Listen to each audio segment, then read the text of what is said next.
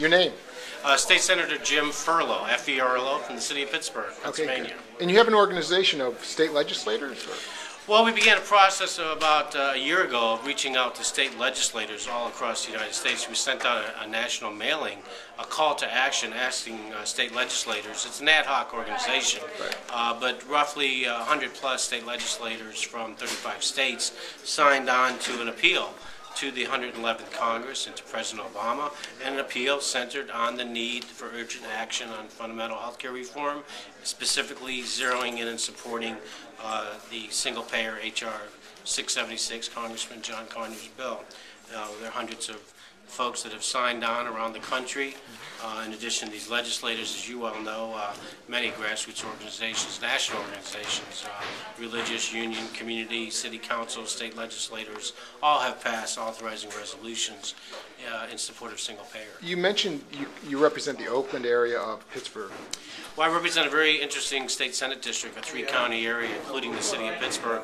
I pointed out earlier at this press conference that in the 4th Ward, which is the heart of the UPMC, University of Pittsburgh Medical Center healthcare empire, the University Community 4th Ward being Oakland, you have this high concentration of billion-dollar-plus healthcare delivery systems from primary, secondary, and tertiary care. And that ward, the 4th Ward, also includes some low-income communities right around the peripheral university-based community.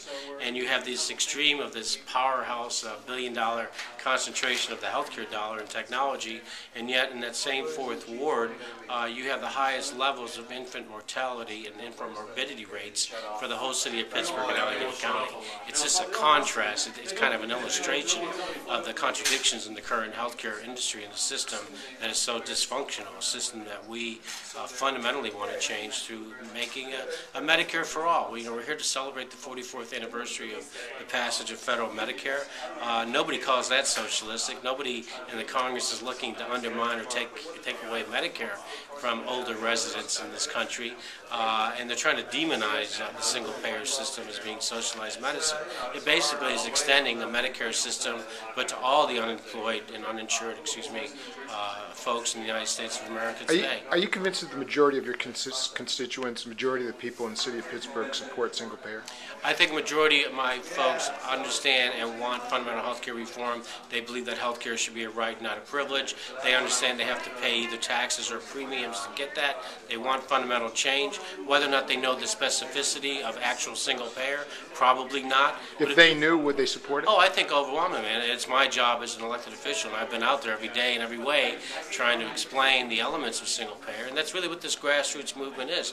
I have a couple hundred Pittsburghers down here today with me taking part in a rally at 1 o'clock in the Upper Senate Park. There's a couple hundred people that came down, but they really represent several thousands of people who have been mobilized in Pittsburgh, attending seminars and conferences. We've had action after action, picket lines, demonstrations.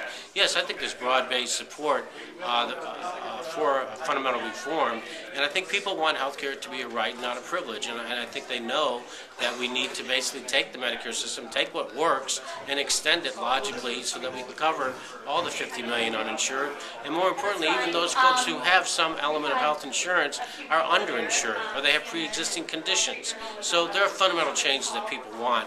Whether or not they know the actual language of single payer, maybe not, but they clearly in the majority want that kind of change. And in fact, polling done even with physicians organizations. I know the AMA seems to dominate because their power, their clout, their PR money, and working with big pharmacy and political action committees.